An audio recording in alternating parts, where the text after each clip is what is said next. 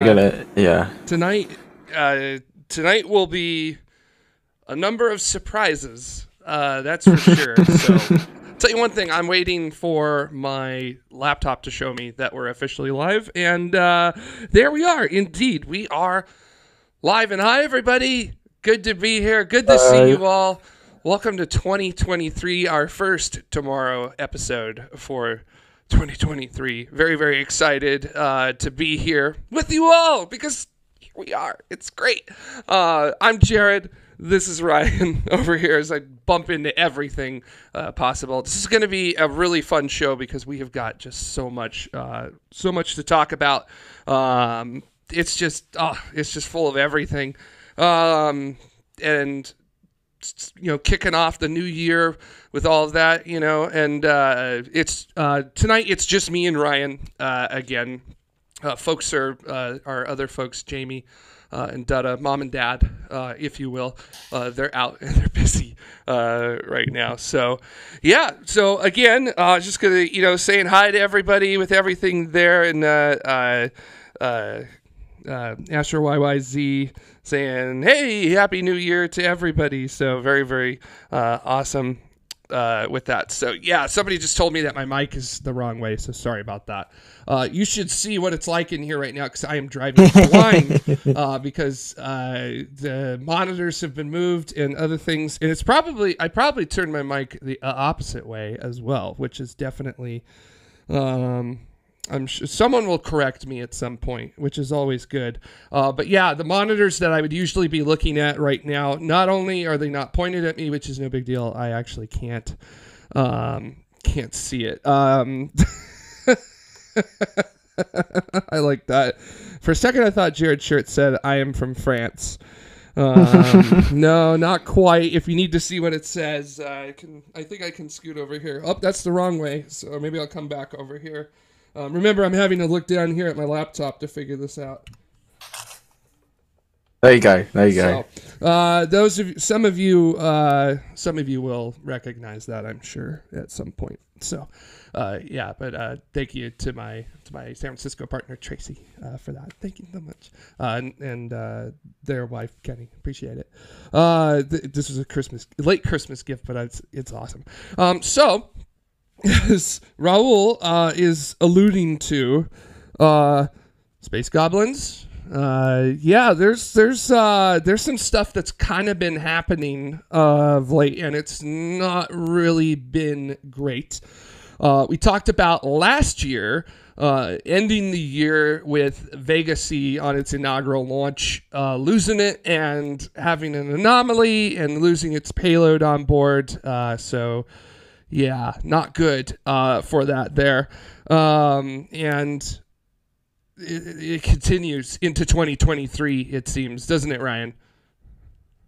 A successful start to the new year that we all would have wanted has not materialized. Sadly, we've had two launch failures. Oh, yeah. Two launch failures. Robert said that it's because we haven't been live and two rockets fail. Maybe it's all our fault. Well, I was live for one of them, so myth has been debunked. That is not the reason why the rockets kept failing. Yeah, do you have your footage of that? It's on the channel somewhere if you look for it. Okay, I'll jump on there real quick. Okay, and then, yeah, and we make this look like we know what we're doing. We do, half of the time. So Monday, Start Me Up launched from Cornwall, and everything went fine until the second stage decided it no longer wanted to work, and then it stopped working. And then Tuesday, ABL launched their RS1 for the first time. We're like, yeah, finally it happens. They don't provide a live stream or anything. Oh, look at that. It actually looks like we know what we're doing. ABL don't provide a live stream or anything like that. So we were just getting tweets, and they said that it said the next tweet. They said they tweeted a launch time, and they said in the tweets that their next tweet would be once they're flying and whatnot. So we got the next tweet, and the rocket had failed, and it had fallen back to the launch pad, and from what we've been told, it's gone a bit kaboom on the pad, so the pad will need repairs. There are some images going around, but I don't think there's anything official from ABL yet. I don't know if that's I have to be honest, I haven't really been looking today. Yeah, I did not find anything official either. Brian, was it windy out there? Was it windy out there? I mean, I wasn't there, so I don't know. I know. It definitely got a lot better into the evening. I arrived around 12:30, 1 o'clock. It was windy, windy, windy. It certainly calmed down as we got towards 10 o'clock and the takeoff of Cosmic Girl, but it was still windy. And in the morning, it was Jonathan Amos from the BBC did a tweet. That was, I think it was about 7, 8 o'clock in the morning, and they were getting gusts of 75 kilometers an hour there. Yeah, so luckily the wind calmed down quite a lot for our sake, the media, on scaffolding looking over the airfield, and for the sake of Cosmic Girl Launcher 1, because a strong crosswind is not what you want. Less than ideal, I would feel, if you're carrying a whole load of liquid oxygen. So, I'm no expert, but that doesn't sound like a too safe thing to have happen. But yeah, there it goes. Wow, look at that. That's beautiful. It is. It was. Yeah. And is. And I did tweet it. If you can pull up my tweet real quick. Cosmic Girl has left Newquay today. Arrived in... Might still be flying, I'm not sure. Cosmic Girl arrived in Fort Lauderdale earlier today. It may still be in Fort Lauderdale, or it may be on its way back to Mojave. I don't know. You might have to... Yeah, I'm running here right now, so... Yeah. So, I'm gonna have a look quickly to see where Cosmic Girl actually is. Obviously, we can't show you, because we'll get banned from Twitter where Cosmic Girl is right now. Yeah, you're going to send out the assassination coordinates for it there, so... hold on just a second. I'm going to be pulling this up. As you can see, we're doing this very professionally today, but that was... there we go, look at that. Yeah, that was over Washington, D.C. With it there, so very, very cool. So. And Cosmic Girl landed in Fort Lauderdale at 1:24 local time in the afternoon today, and is still there, according to Flight Radar 24. Oh, okay, so it's still hanging out. Maybe it's just like a crew or like a crew rest going on at Fort Lauderdale or something like that. Yeah, Jason's saying that it looked like they would do that. JTTV is saying that it looked a bit cold. Do you think that O-rings would be an issue? And I would say, in my limited understanding of Launcher 1, probably not, because I can't imagine it. I can imagine that it was cold on the ground, but up at altitude where it's dropped from, I would imagine it's even colder up there, and it's exposed for that for a very long period of time. Yeah, and Launcher 1, if you didn't know, it's absolutely covered in insulation. It's I'd like to call it a very fluffy rocket. It's actually just foam, but it looks kind of fluffy. You can see in the close-up shots that Virgin Orbit released when Launcher 1 first touched down in the back of a C-17 with a certain Dutta, that it is absolutely covered in foam. You can see all the little shadows. The model that the UK Space Agency built and put in the public area is lovely and smooth, and that's not how it is at all. It's absolutely covered in foam, and it's very good at insulation. And Jared's just ran off because he realised he left the light on. So I'm having to keep talking, and Jared's back. Yeah, it's really it's a really entertaining time here on 204. I'll tell you that.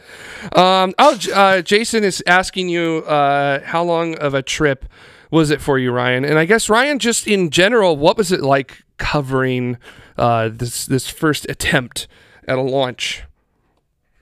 What was it like? So the drive on the way down was all right, because we split it over 2 days. So we did 3.5 hours on Sunday afternoon, evening, and we stayed over halfway near MOD Boscombe Down, which is the not the abort site, but like the backup landing site for Cosmic Girl. And then we did the remaining 3.5 hour drive on Monday morning. Arrived at Newquay Airport for about 12:30. And then stood outside for about 12 hours on some scaffolding I'm going to say freezing cold. It was like 10 degrees outside, but the winds did not make it feel like 10 degrees. So I'm going to say in the freezing cold, absolutely dying. I got a hat. That's good. You always want a hat. That's for sure. Was it just a hat you brought, or was it a hat that they gave you? Oh, 18 Great British pounds. Look at that! Wow, that is officially official. So that looks, I got a lanyard for free though. it's a fantastic look for you there, Ryan. Yeah, bring the lanyard out as well with that. So this is how I looked on launch day, right? This is hopefully a bit so more stylish, right? Hopefully a bit more bundled up than that. So. Yeah, Micronite says 18 quid. Yes, 18 quid. Yeah, 18. I don't know how much that is in American dollars, in freedom dollars. No clue. Haven't a clue. Like $22, something like that. Oh, okay. That's relatively reasonable for a hat, I guess. I don't know. So it sounds about right for me. So interesting with it. So 3 stone. Thanks, Arvale. I appreciate it. Yeah. Terrence Shepard asking a really good question here, which is, did Cosmic Girl land in the UK after launch or just continue to Florida? No, they landed back at... they came straight back to the UK. Yeah, and they stayed there for a couple of days, and they just left earlier today. They left this morning about 8, 9 o'clock this morning, and they headed transatlantic back to Fort Lauderdale, which is where Cosmic Girl stopped off on the leg to the UK. Yeah, and John J. Benstead is asking, is Virgin Orbit going to try again in the UK? And I would imagine that they probably are. Yeah, so Virgin Orbit and Spaceport Cornwall have an agreement. I think it's for 10 years. It's something along those lines, around 10 years. In the press conference before the launch, Dan Hart, the CEO of Virgin Orbit, said that he wanted to be back in Cornwall before the end of the year. Obviously now, the Launcher 1 failed to get to orbit, so there's going to have to be an investigation that has already started and is currently ongoing.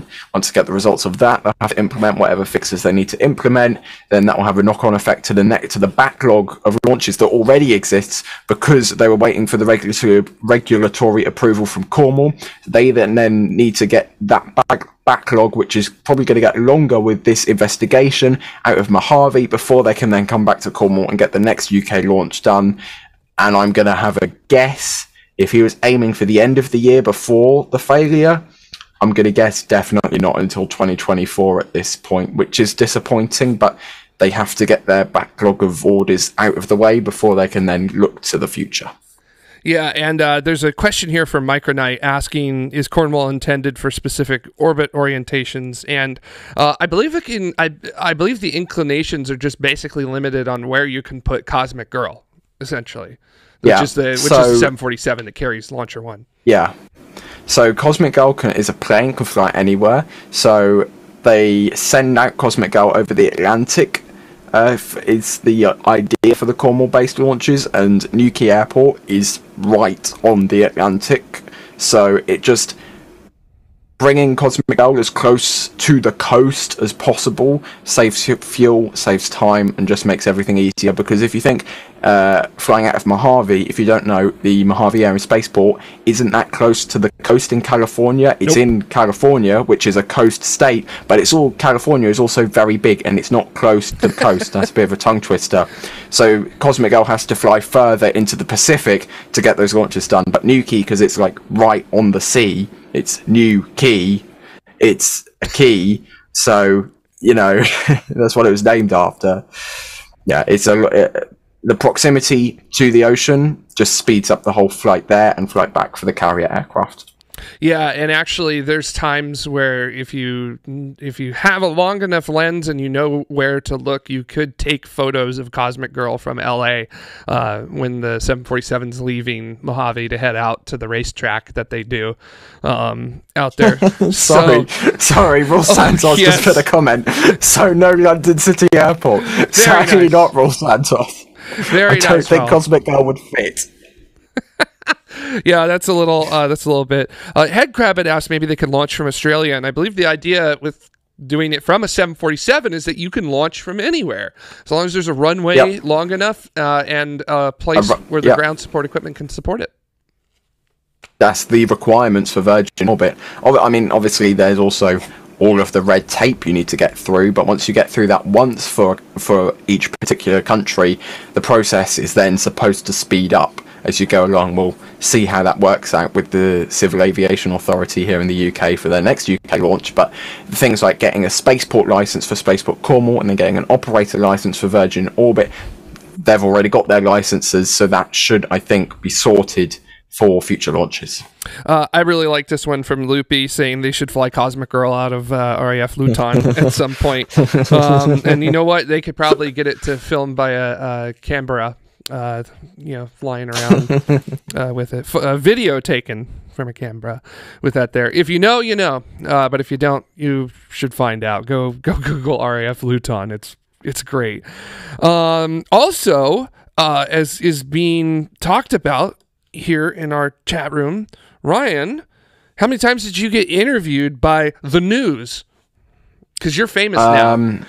Yeah, I know. I'm proper famous. I am. I was on ITV National News for 5 seconds, which means I'm a mainstream celebrity now. Yeah, clearly. And I was right at the end of the program when everyone tunes out. So 5 seconds at the end of the program, world famous. So I was interviewed 3 times.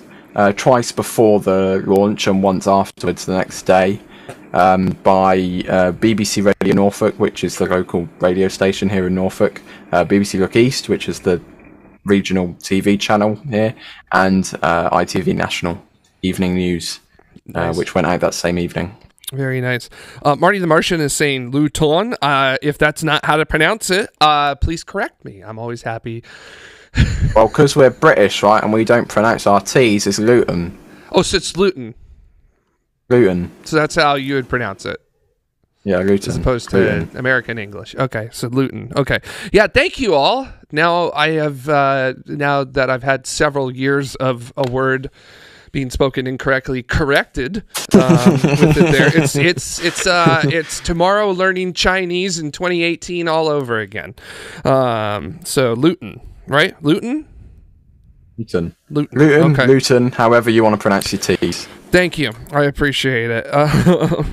And then there were, I just kind of want to ask overall, Ryan, what was the experience like for you covering this? Like, was this something that you were, like, did everything that you expected happen, or was there were the things that you loved, were the things that you hated? Like, I've got the experience of covering a multitude of launches from Vandenberg. So what was your experience down in Newquay there?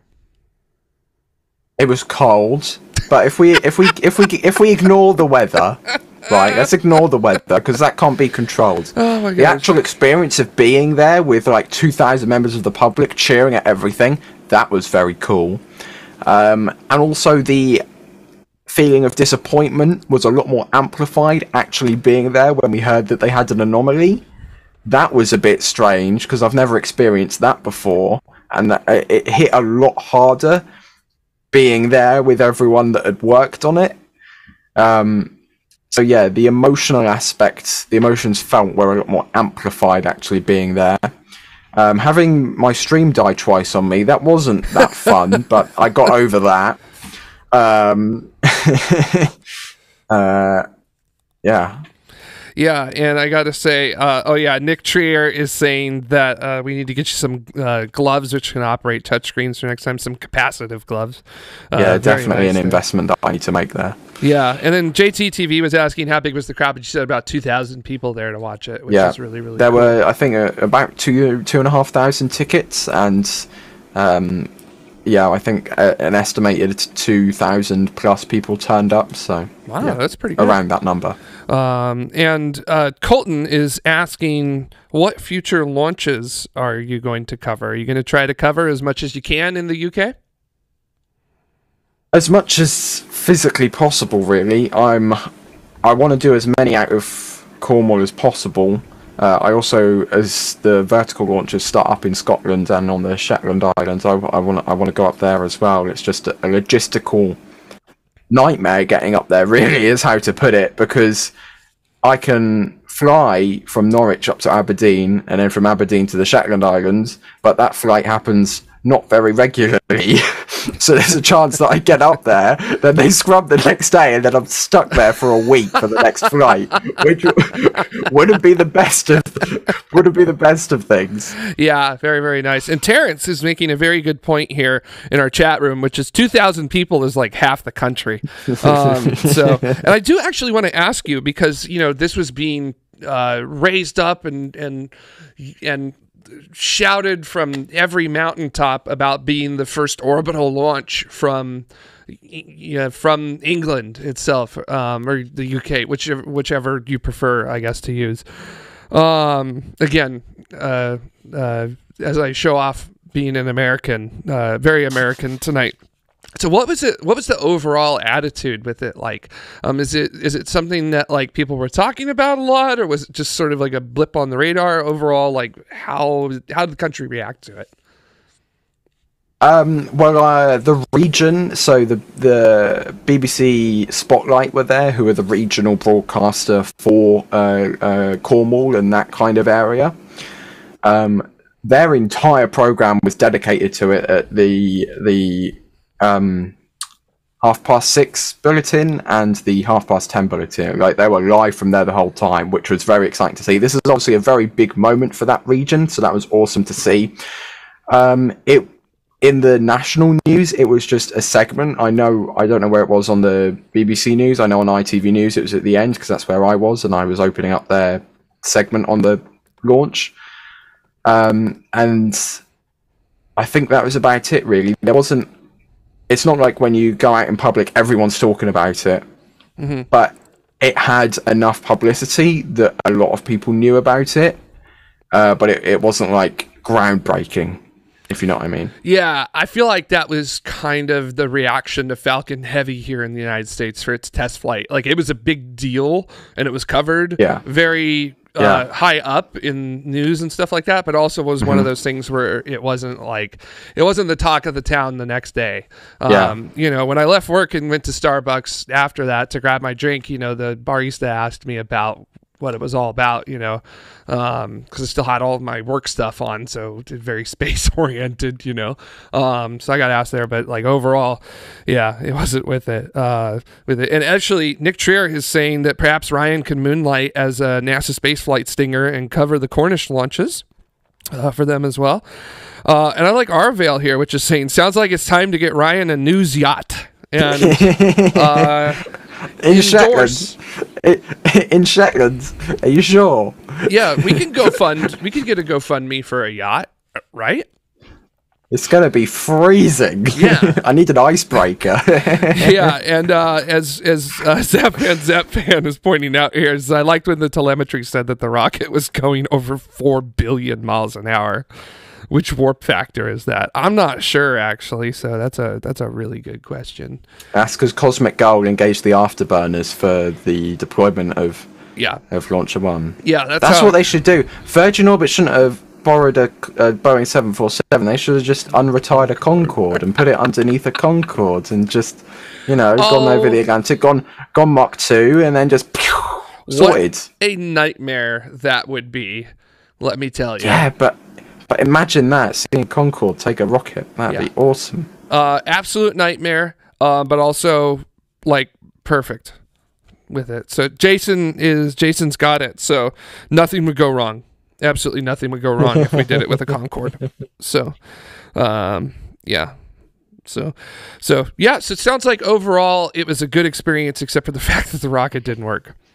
Yeah. I mean, everything we could see works perfectly. So if we just ignore the rocket failing, it was a wonderful mission. And in all seriousness, Virgin Orbit have proved that they can launch a rocket from the other side of the world, from a new spaceport that was literally just a normal airport apron before they arrived, with a specialized hangar for satellite and payload integration. So that's still very successful, that entire process from arriving, setting up, and actually launching the rocket. It was just a technical fault on the rocket that I think it's probably safe to say, no matter if they launch this from Mojave or Newquay, this fault was probably going to happen anyway. Yeah. It's awesome to kind of see that that actually happened. I know we've had, for those of you who are in the know, we've had William Pomerantz, who's the VP. I don't recall if he's still the VP of Special Projects at Virgin Orbit now or not. But he's something at Virgin Orbit. He's something in employee number 1, if I recall correctly, at Virgin Orbit. We've had him on the show multiple times, and the last time he was on was back in 2019. And one of the things that me and him talked about during that interview was the importance of having the ability to go to your payload and launch. I mean, there's a lot of things that are considered game-changing that really don't end up being game-changing, but to me, the ability to say, oh, there's a payload that wants to fly out from the UK, and there's multiple ones actually from this area. So if you all just split the cost, we'll bring the vehicle to you and launch from there. So that way the integration costs and transport and other stuff is significantly cheaper, which can open up that access a lot easier. And then also, from what I understand, Virgin Orbit is not looking at just having Cosmic Girl; they're looking at having multiple 747s at some point with that. But yeah, and as JTTV is pointing out, that Astra is the only other one that could quickly launch from a new location, and that also didn't go well. But I mean, it's a little bit different, I feel like, with this, which is that with Virgin Orbit, they're bringing everything to you. Astra's just really fast at essentially set up at already established pads. Your launch pad comes to you with Virgin Orbit, and that's a big distinction. It flies to you, literally flies to you. Yeah, that's a very big distinction, and that is incredibly powerful in where you can go and what you can do. So somebody earlier was asking, can you bring it to Australia? Sure, I bet you can. There's ocean around Australia. You're good to go, right? So you could take it to Japan, launch from there, take it to India, take it to Saudi Arabia, take it to South Africa, anywhere and everywhere you can think of.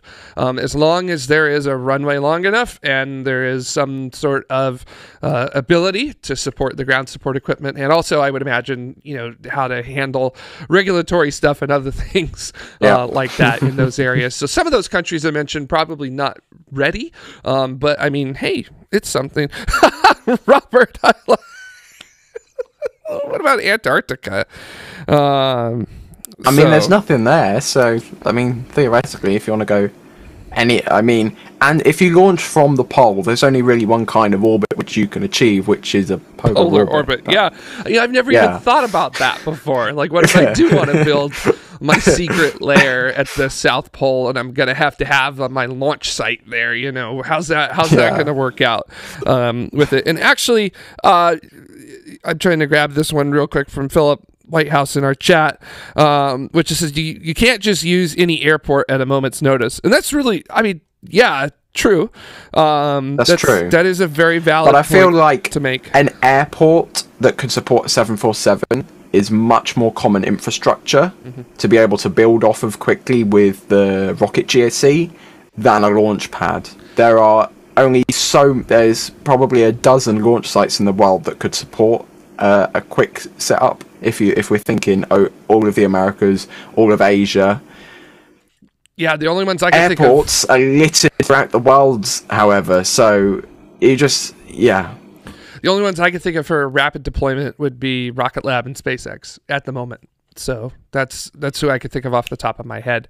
And then even both of those, it would be difficult in order to do something like that. I know the National Reconnaissance Office did two fast launches, if you will, with Rocket Lab, but even that, it was still scheduled ahead of time with that there. So with that. So so wowee.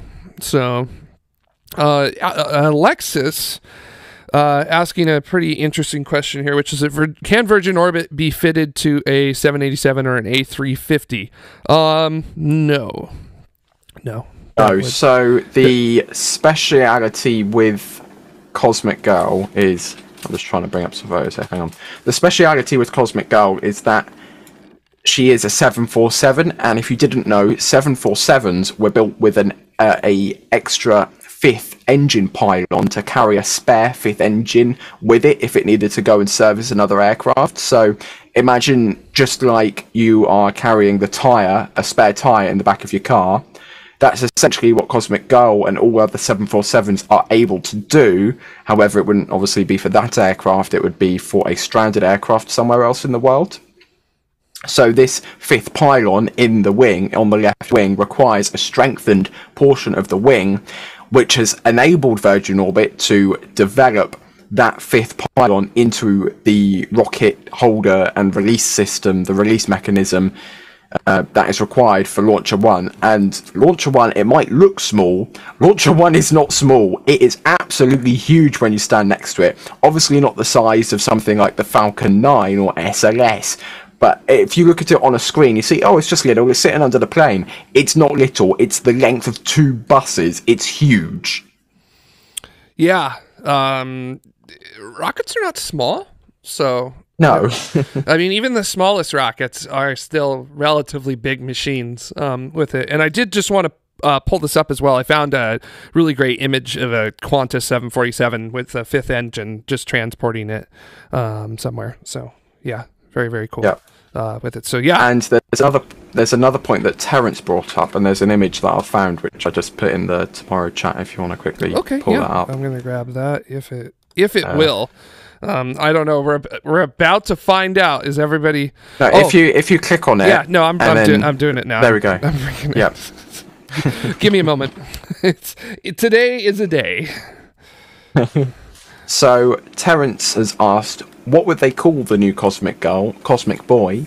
And I'm actually going to answer to that funny comment with a serious answer. As you can see, ta-da! I don't know if you want to zoom into the nose there. This is Enhance. Cosmic Gull. Enhance. Enhance. No, it won't let me. Oh, it doesn't work. It doesn't work. Can you like right click and open in a new tab or something? Okay. Yeah. Yeah, we can make it happen. Here we go. With it. Okay. I'm gonna see. So Cosmic Gull, which is currently registered under November 744 Victor Golf. Oh, will it not yet let you? No, it won't. Oh. Okay, well, you'll just have to squint, ladies and gents.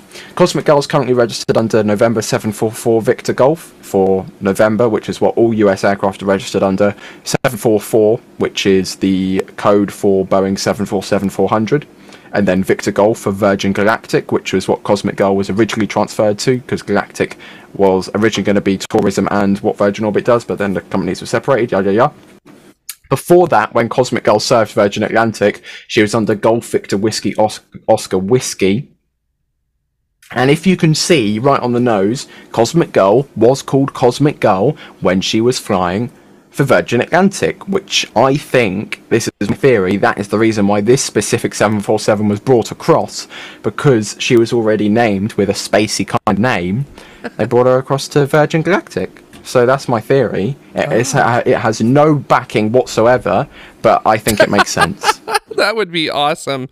That's a very strong hypothesis with that. So, Headcrab is asking a really interesting question, which I don't know if you want to tackle it or I could tackle it.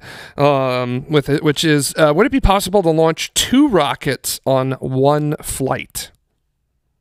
Unless they can attach the next rocket really quickly as it goes over the runway at like 150 knots. No.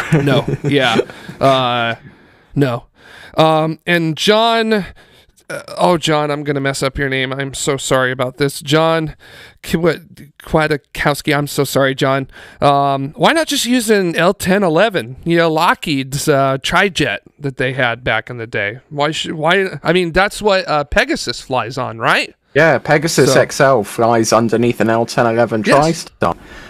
But Virgin Orbit's whole deal is that it took a 747 from Virgin Atlantic because that was cheap. They didn't have to buy it off anyone. They just had to transfer it between companies. So, yeah. And, yeah. I also think that the, if I remember right, it's called Stargazer. I believe that... that sounds right. I believe that L-1011 is actually the only flying L-1011 today. I think so. So, yeah. And if somebody knows... you can help me try to figure it out. Again, John, I'm so sorry, John. Although I know you're probably you're just joking around with us. It's okay. Larry DeMarch with a cool fact here. Scott Manley says he flew on Cosmic Girl when it was with Virgin Atlantic, so that's really cool. That's the cool thing. It did serve for Virgin Atlantic. So if you flew on a Virgin Atlantic 747 at some point during Cosmic Girl's career on the airline, there's a chance you could have flown on the plane that launches rockets, which is awesome. I've flown on many Virgin 747s when I was younger, too young to remember what the names of the aircraft were, but there's a chance that I could have flown on Cosmic Girl, which is really cool.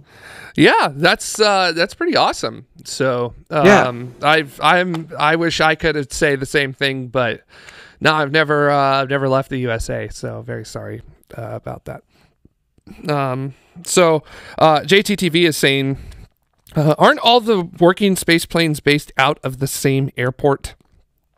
And I'm assuming, where's the L1011 based? Well, the L1011 is based. Oh gosh, I don't know. Actually, that's a really good question. Because Cosmic Girl is based at Mojave, yeah. and Strato Launcher's Rock is based at Mojave.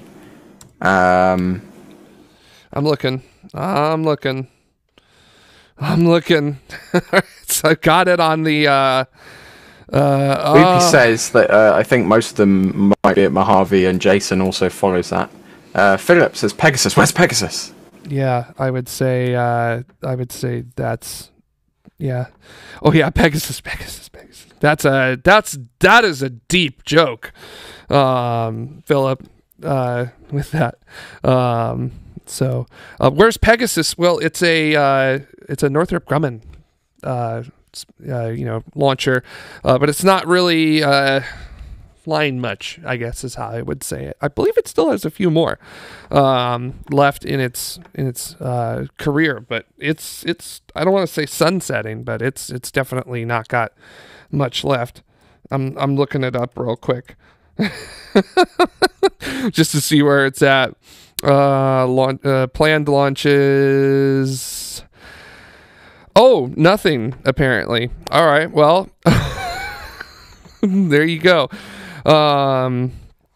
Loopy is saying that Stargazer is operated out of Vandenberg, but potentially not based there. So there is that.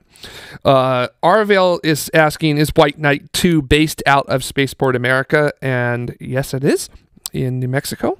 So that's where that's at. And then Cosmic Girl is based out at Mojave. So you have that. And then Rock at Mojave as well. Although I don't know if Rock is ever going to launch anything to space. We'll have to see. That's star future depending with that. But yeah, so there you go. And Jason is bringing up a really good point here. Someone earlier was saying that Boeing doesn't build any new 747s, so replacement parts are going to be harder to find.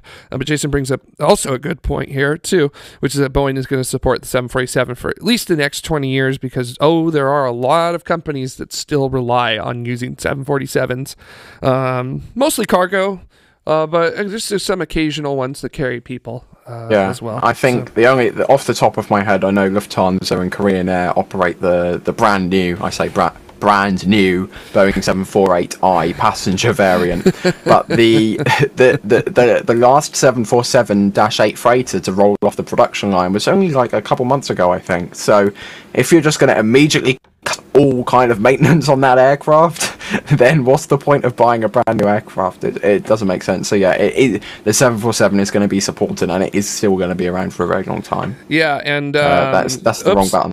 My hand literally slapped into that right there, just to show you how things are going today. But we also can talk about another company as well with ABL Space Systems and their RS-1 rocket, which we do not have another rocket which could launch out of the UK, maybe. Yeah, and we don't have any footage of the flight or anything like that. This is just B-roll from ABL themselves, and we definitely appreciate that they've got that out there.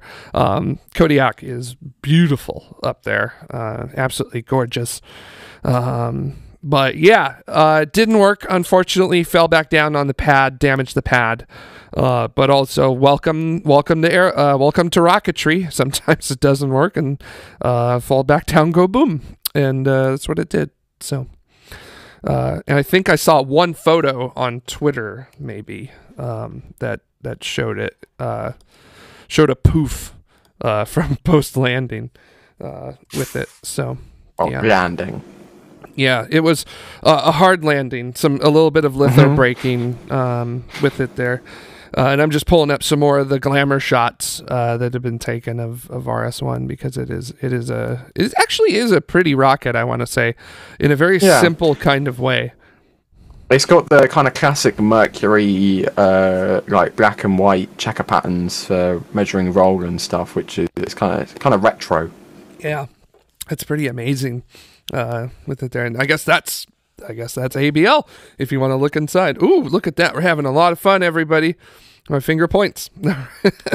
Nice.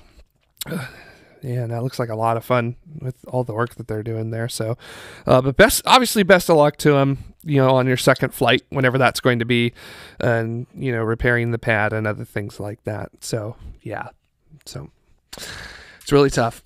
If space was easy, everybody would be doing it. I just got an image pinged at me. Oh, okay. Will this work? Sure. Aww, doesn't work. Maybe if I try and copy this one, it will embed. Oh, I got a view of it. That's the image. That's the image. Yeah, there it is. So a great shot of RS1 climbing away from the launch pad. Hey, you know what? It got off of the pad and it flew. That's an achievement. So there's data involved in that there. So, and it didn't power slide, as Bennett says. Yes, that's very, very true. No power slides involved in it there. So, I mean, it happens. So, although, as Bennett is noting, the Astra power slide was excellent. As Jason is saying here, that's the Kodiak drift. Fast and Furious Kodiak drift. So, very, very nice with that there. Oh, yeah, and Robert, there you go. Yep, lots of data that you would have gotten with it. So, Dan, I like that. A ground-induced RUD. That's a pretty good one. And also, JTTV is bringing up a really good point. Which is, I think they made the right move not to stream. There's enough pressure on a first launch already. And honestly, I think the infrastructure is probably not there up at Kodiak. Kodiak is very, very remote, and I would agree with that kind of assessment.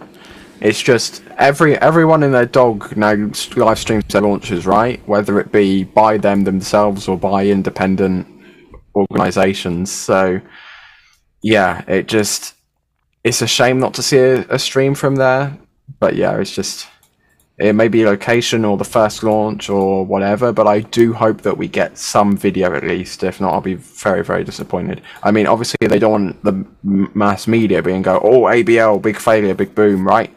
That's not what they want. That would be bad publicity. But as a space fan, I want to see the rocket however it ends up. Yeah, I feel like there's something to be said about embracing your failure, and I guess trying to remind everybody that failure is something that happens on the road to success. Obviously, you don't want to have too much of that, but I mean, it happens. Nobody's perfect. So, SpaceX has blown up 2 payloads. Rocket Lab's lost payloads. I mean, it just happens to everybody at some point. Dutta, some very wise advice. Dutta is good. Dutta is wise. Something that Dutta once told me is that you're only good until you're not. So, and that's some quality. That's a quality Dutta-ism right there. And also, I'm just going to bring this up since it's coming here real quick. So there you go. There's the launch, and then the rocket goes. Whee! Yay! Yeah, I'm sure it made that noise. And that exact noise. And it's done. And nothing. So yeah, no view of the red from that. Maybe they will, maybe they won't. It's their call. So I was gonna say, yeah, it's up to them. It'd be nice to see, but it depends if they're willing to have potential poor publicity. yeah. So yeah, it's always a risk, right? So that's the thing. So and are you willing to take that risk, I guess is how to say it. So oh my gosh, we have Aravel bringing up the classic. Yep. Cue the sea launch logo. So yeah, that's kind of how it goes. Where's it at? Loopy was asking, so between Vega, Virgin, and ABL, do you think there's going to be any ramifications on stuff like the spaceflight industry, spaceflight insurance industry, and on these other startups trying to get investors as well? I don't know, Ryan. Let me put you on the spot here. What do you think? I don't think so. Vega and Launcher 1 and ABL, they're all unrelated incidents. They're not the same family of launch vehicles. They're not the same operator. They're not the same location. They're different launch vehicles, and each launch vehicle has to be treated and judged independently. I will say in Vega's case, it has seen many failures over the last few launches in the standard original version and the new Vega C version. Launcher 1, this is 2 failures out of 6 total flights. It's their first failure with a commercial payload on board. So the majority of their flights have been successful. And with ABL, this is their first flight. The first flight, if you expect the first flight to succeed, you are not looking at these things in the right way. The first flight is not going to succeed. General rule, first flight is not going to exceed. If it does succeed, that's incredible. Like with SLS and Artemis 1, that was a flawless mission, and that was the maiden flight of that vehicle, which was incredible to see. And that was completely unexpected. That is not what we were expecting at all. Yeah. So if you're expecting the first flight of a brand new company's brand new vehicle, no, it's not going to happen.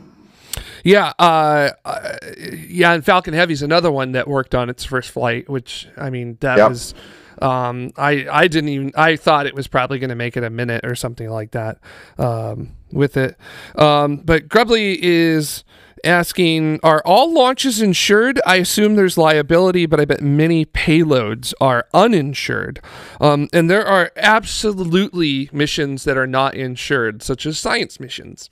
You know, nobody's going to cover the cost of a $2.5 billion Mars rover if your Atlas ruds on the way up. You know, that's not going to happen. So science missions are typically uninsured, simply because nobody's going to cover that. You know, that's, you roll the dice every time you do that, both in terms of launch and also the rest of the mission too, right? So that's the way it goes. Yeah, I like this one from JTTV, which is that the U.S. government is self-insured. So, yeah. So, Philip Whitehouse also bringing it up. I'll bring that one back up, Bennett, because that was funny. Not the one I wanted to do yet, but Philip Whitehouse saying all government missions are uninsured. It's just commercial sats to get the insurance. And then Bennett, the chat room skipped on me there.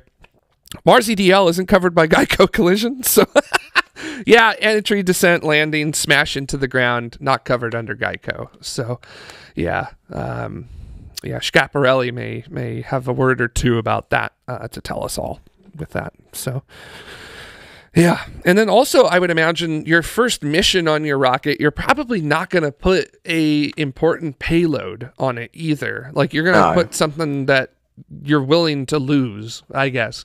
Yeah, and then like a wheel of cheese or a Tesla, or your a car. cherry red Tesla Roadster. Yeah, I've got plenty. Don't need it. Yeah. It's fine. Put it on a rocket. Or like Rocket Lab, where they launched Humanity Star. That sort of art. Yeah. That piece of art, I guess, is how I would fancy disco ball, orbital disco ball. Yeah, with it there. So yeah. So typically you don't really have anything on your first flight to worry about either. So yeah, we'll see about second flights here, Virgin Orbit is enough. I think they're established enough that they're going to have a payload on the next flight. So Yeah. Dan, I like that one.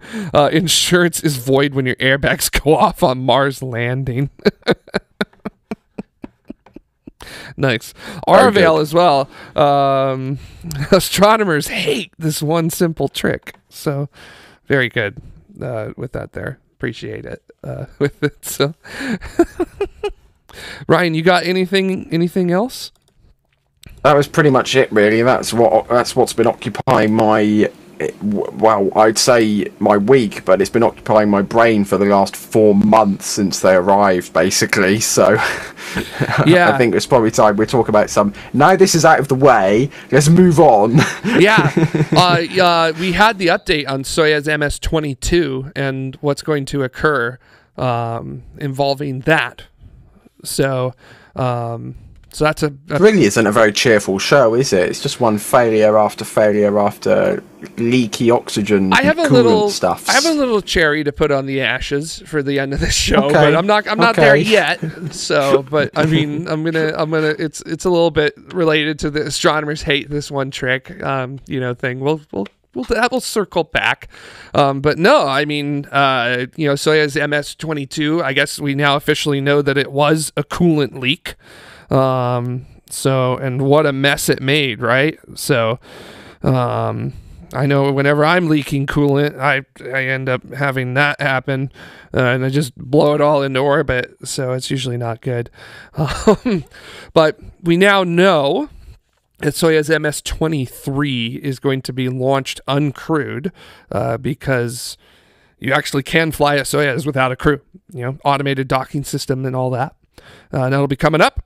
And if I recall correctly, they are putting the 2 cosmonauts on board, and then Frank Rubio, the astronaut on board of the space station right now, will not be coming back on that Soyuz, if I recall correctly. So if I'm wrong, someone in the chat room will absolutely. I thought they were going to put all 3 on MS-23, but in a emergency situation, the cosmonauts would go on MS-22, which would be a bit all right, and then Rubio would go on Crew 5 in some sort of improvised emergency taped to the wall chair hammock solution, which probably wouldn't be the most comfortable, but yeah, yeah, not the best way to do it. I don't know if I would return in a hammock. That didn't sound like a good idea.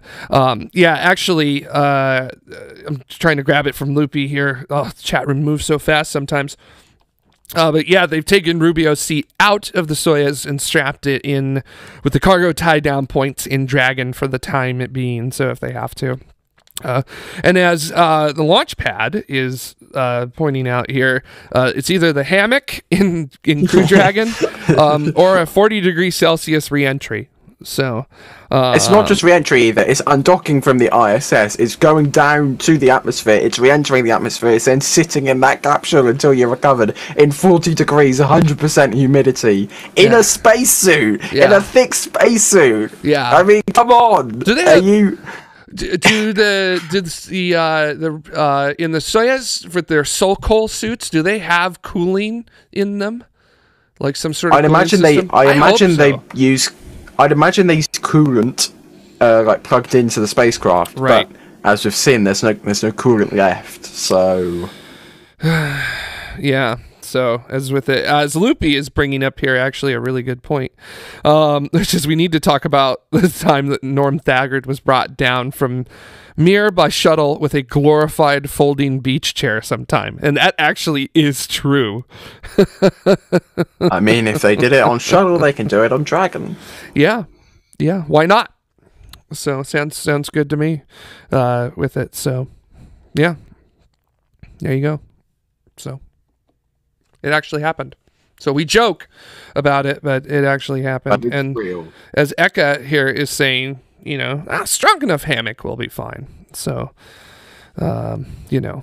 That's with it. Oh my gosh, Robert, I love this one, which is that I still can't believe the plan. The shuttle doors didn't close. So that's an interesting contingency. Have you ever heard of that one, Ryan? Probably, but I've forgotten. Yeah, so they would actually pull them closed. They would send an astronaut into the payload bay to get them closed, and then the astronaut would have to ride out the flight in the payload bay because the space lab or whatever things that are in the payload bay would be in the way, and the astronaut would not be able to get back to the airlock, so they would most likely have to ride out re-entry in the payload bay. Oh my god. Which is wild. That sounds really unfun. But also, I feel like Musgrave would have just loved that. Oh, but for any other astronaut, I couldn't imagine it. He got up and walked around with a video camera on re-entry. So, but that wasn't in the payload bay. That was in the cockpit. Yeah, but I mean, nobody else did that.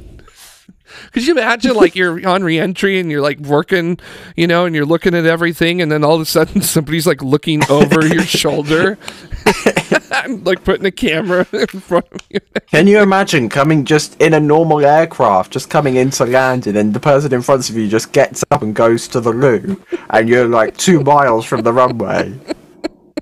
Ekka's got a great point Get here. alone in a spacecraft. Yeah. Good stuff. Man, that's something else, I gotta say. Oh yeah, Jason, there's also a part of that contingency where the astronaut is holding the door closed the entire time, with that tension, those lines, the tension lines in there with it. If you want to, Wayne Hale, shuttle man extraordinaire, maybe one of my favorite engineers of all time. He has a fantastic blog where he will write stories every once in a while about what it was like to work on shuttles, some of the things they had to deal with, and other things like that. And that's where I learned about that contingency, because he wrote about it, and he wrote about the fact that they planned the contingency and then they realized, oh right, there's a whole bunch of stuff in the payload bay that the astronaut's not going to be able to get around. Whoops. So, and Arvale here is saying, "Oh, we need to get Wayne Hale on the show." And oh my gosh, I would be doing backflips and probably unable to talk starstruck in that sort of area. So, yeah. Also, I don't know what you said here, Ryan, but Headcrab is saying that Ryan should not blame himself for forgetting. He was not born yet. So that would have been the contingency plan. Yes. But I think it does ring a bell. I've heard about something as ludicrous as that before. It is legendary in its ludicrousness. That's. Yeah, it's in its wildness with it there. So, yeah. So I've got something that I actually really want to talk about. Something I feel like is good to happen. So, and that is, I was going to say that is Starlink and astronomy. Ooh.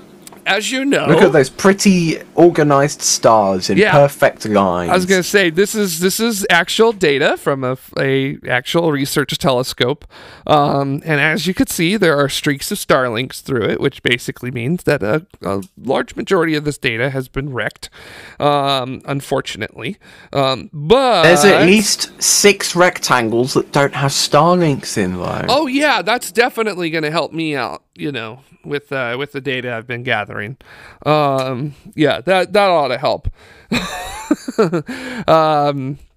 And I just want to point out something that just happened this past week, which is that the National Science Foundation, which runs a majority of the telescopes. I'm sorry, Bennett's comment. What? That's the new capture. Please select all cells containing Starlink. Oh my gosh. Oh, chat room. chat room. You're If so we had good. the Vesta board behind Jared, that would be the Vesta board comment. I feel like that's the comment of the show right there. That one's pretty good. Yeah, I can see the Vesta board over there. But I mean, I can put it to the Vesta board, but you'll hear the Vesta board. You won't see it. You'll hear it. yeah. Well, I don't know. I could maybe go turn that camera on.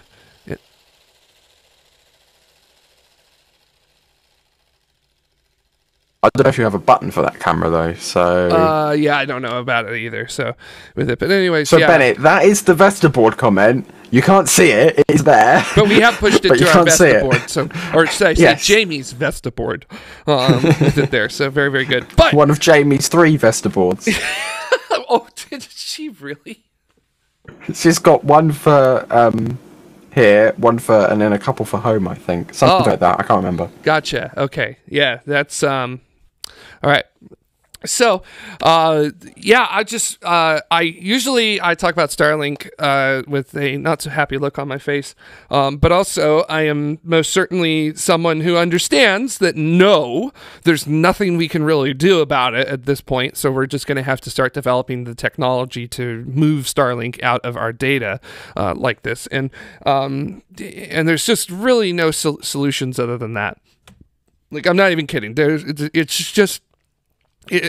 Ground-based astronomy is not over, but now it is significantly more complicated, going to require significantly more computing power in order to do what it A lot more used to do. limited in what you can see and when. Yes, absolutely 100%. Even in some cases, space telescopes as well. I just want to remind everyone that this right here is an image from Hubble.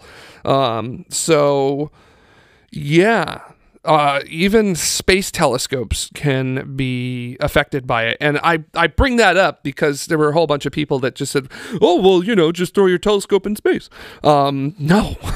Well, that's because Hubble isn't at the Earth L2 point. Yes. The Earth's on L2 point. So what we should do is send when Jared Isaacman goes up to do his Hubble servicing mission with Crew Dragon, they should send it out to L2, and then satellites won't get in Hubble's way. Problem solved. Good stuff. But I do want to say credit where credit is due. SpaceX is working with the National Science Foundation to for Starlink version 2 satellites to be as dark as they possibly can be, as less reflective as they possibly can be. So big ups to SpaceX for doing that. They don't have to do that at all, right? They could just be like, screw it, whatever. Just stop bothering Internet for us. all. But yeah, it's really nice to see that, and it's definitely appreciated. Also, Blue Walker 3, right? That's the one with the big antenna that unfolded as well. I can't remember if it's called Blue Walker. Me neither. Well, someone in our I've chat heard the room name Blue Walker 3. Someone in our chat room. Yeah, everybody's saying Loopy says that it sounds right. It sounds right. So, yeah, it's just nice. That company that flew that is also talking with the NSF, to National Science Foundation, to work with making their satellites dark as well. NASA space flight. So, not NASA spaceflight, yeah, the National Science Foundation. So, although we love them all with that. So, Ryan, that's all I wanted to say, which was, that's all I got to say, which is big up to SpaceX for collaborating and announcing that they're working with the National Science Foundation. It's definitely greatly appreciated with that. So without further ado, Robert has a good comment. Just go and ask see if the National Reconnaissance Office has any more mirrors they can give to NASA. Yeah. Oh, Loopy. Oh my gosh. All right. Fine. We'll talk about this stupid comet. Sorry. What's the comet done to you? Just look, comets. I don't like talking about comets because every 2 or 3 years, something will come along where they'll be like, oh, it's the comet of the century. Here it comes. It's going to be so bright. You're not even going to be able to understand. Like, it will blow your mind. And then it just fizzles. Because comets of the century, there are absurdly rare with that. But this comet, I don't even know the name of the comet. I frankly don't care about the name of the comet.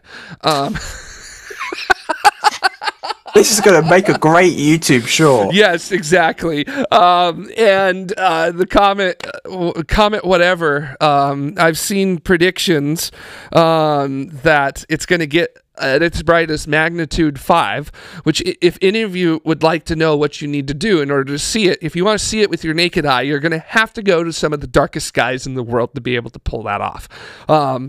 Because unlike stars or planets, where they are relative points of light, and we could say, Venus gets up to magnitude -4, so we're looking at the point, if you will, from your eye's perspective of its brightness. A comet's brightness is spread over its entire size. It's not just, it's like, and those are the technical terms from it. Or, and yeah, it's going to be very difficult to see.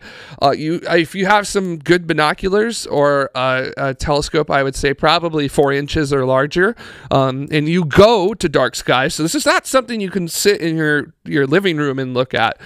Or for most of us at least, I don't know, you might live in dark skies, but you got to go to dark skies for it. And basically, I could care less about it because it's one of those things where if you hype it up, a whole bunch of people are going to go out, they're going to try to look for the comet, they're not going to see it, and they're going to think astronomy sucks. So usually that's why we don't, that's why I personally don't hype up these kinds of comets when they come through. Yeah, it's cool and all, but it's one of those things where like you really need to know what you're doing in order to actually be able to see it. So it's not like Comet Neowise, where you could actually get out of the city a little bit and see it with your naked eye. I was able to do that back in 2020 from Angeles National Forest, which is not far from LA. So it's still light pollution hell, but it was still doing it. So, but yeah. I'm very sorry, Loopy. It's just, you can go try to see it if you'd like to, but it's just going to be really, really difficult. So, no.